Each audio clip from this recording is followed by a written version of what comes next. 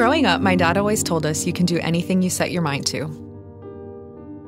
My older sister got a degree in psychology, traveled the world, and became an amazing writer. My younger brother became a successful photographer, cinematographer, filmmaker, altogether badass.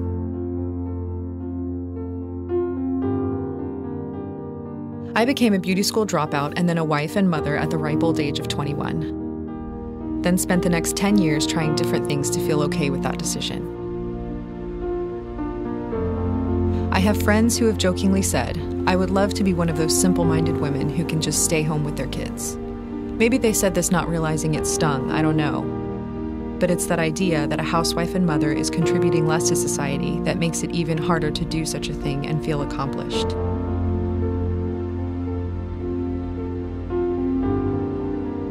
We seem to only want to fulfill the calling that makes the fattest paycheck, earns the highest awards, or is most admired by other people.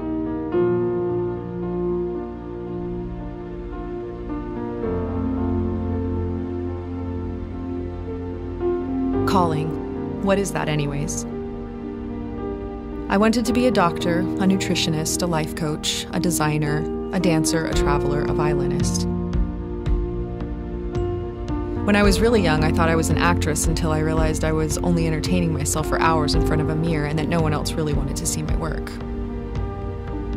I've worked many different jobs, had many different titles, compared my life with many different people. But the one I've always come back to is wife and mother.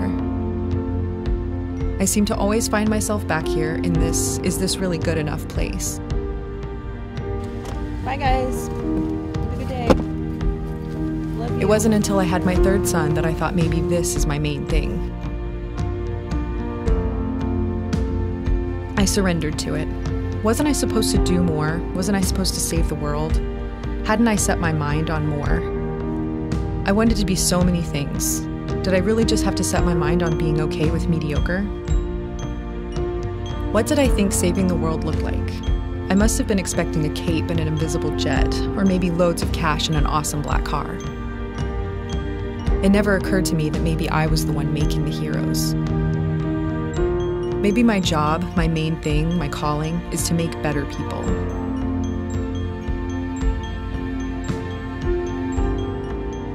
My 3 sons are better than me in every way. They are smarter, more athletic, stronger, kinder, more accepting of people who are different than them, more driven, and they came from me.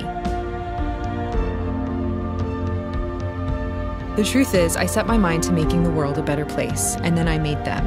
I am a homemaker. Every day I create a safe place for them to come to, eat a comforting meal, rest in a safe bed, and wake up to new adventures that only a little boy can think of.